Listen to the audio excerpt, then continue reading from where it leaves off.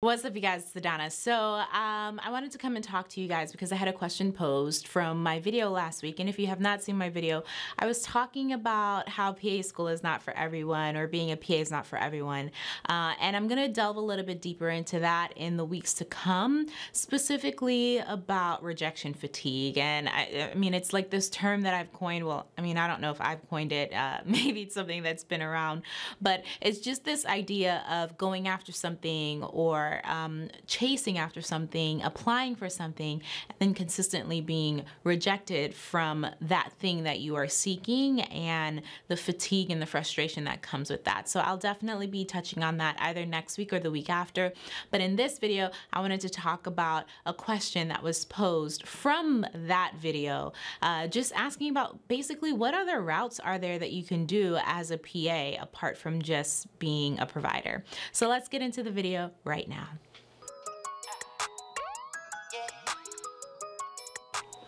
All right, what's up, you guys? So like I said, did that video, had a question.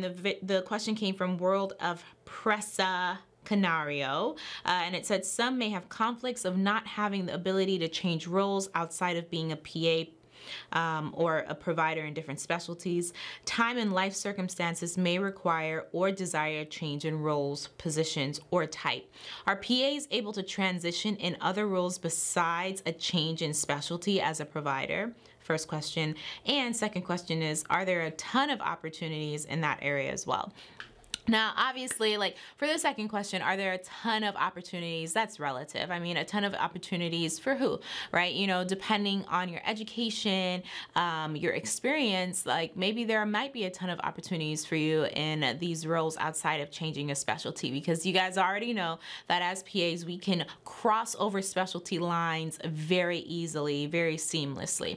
So that's not the issue. So World of Pressa is asking specifically, what else is there outside of just being a provider? And so I know quite a few PAs, you know, some of them were my teachers, who stepped away from being providers, like in the clinic, or like did it maybe once a week just to keep up their clinical skills, and became professors and teachers. So obviously that's one thing that you can do. You can be a professor, you can be a teacher. Now you have a master's degree, so it opens it up a little bit more for you. But obviously if you have a doctorate's degree in like education, or even a like a DMSC, or I think there's like another kind of like healthcare doctorate degree that you can get as a PA. So depending on what you have, that will open up more doors for you in terms of the various different areas that you can actually teach in. But yes, there is other things that you can do outside of being a PA provider. And that one thing that most people turn to is being a teacher, and kind of bringing up the next group of PAs.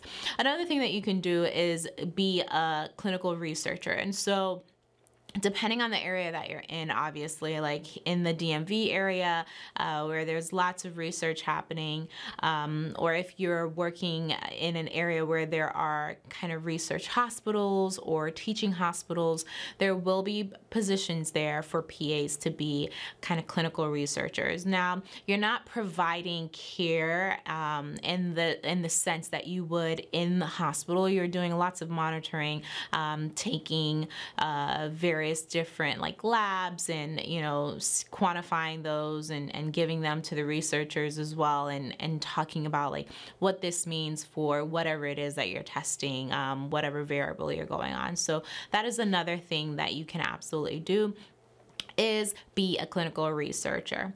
Apart from that, you can be an administrator in a hospital, or an administrator at a school, or an administrator at like a private practice. So I've seen PAs that are the head of their particular PA department.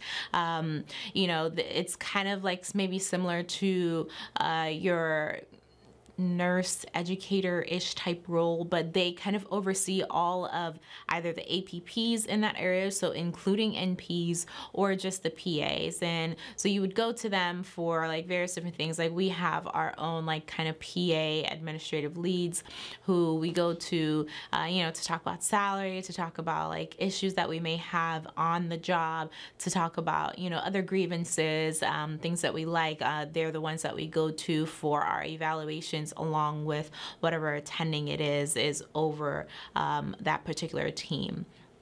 But ultimately, you can be an administrator if that is so, you know, something that you want to do. So lots of kind of like more HR, human resources type of feels if you're into that and managing people. So there are areas. I just listed 3 areas: education, research, and then obviously administration.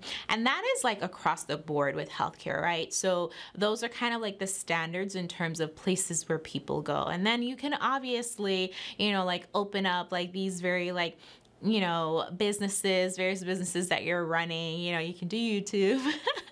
Follow me on YouTube, you guys, if you're just kind of watching this aimlessly and you haven't subscribed to me yet, go ahead and do that. But you can do YouTube, you can do, you know, other kind of like fun educational things like TikTok and stuff, YouTube Shorts. Or on Instagram, but at the same time, like typically people run to education, they go to, again, doing research, and then obviously being an administrator.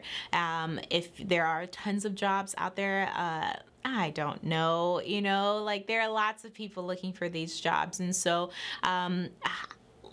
and even me saying lots is relative, right? Because I could mean like, oh, you know what, there's like 100 people out there, or over 100 people out there looking for jobs as teachers or professors, and then, you know, maybe somebody else might be like, that's not a lot at all. I'm thinking like tens of thousands or thousands of people is a lot. So again, it's all relative. Like your skill set, your education, your experience will dictate like what opens up to you. But if life circumstances or just life in general warrants a change, or you would like a change, there is a space for you, okay? So apart from just being a provider, those are the 3 areas that I would suggest people look into. They're there for you after you've practiced for a little while, you've gotten your feet wet, and you've gotten your fill of, you know, dealing with like bedside, I guess you could say, patient care. You can move into those areas and see how you like it.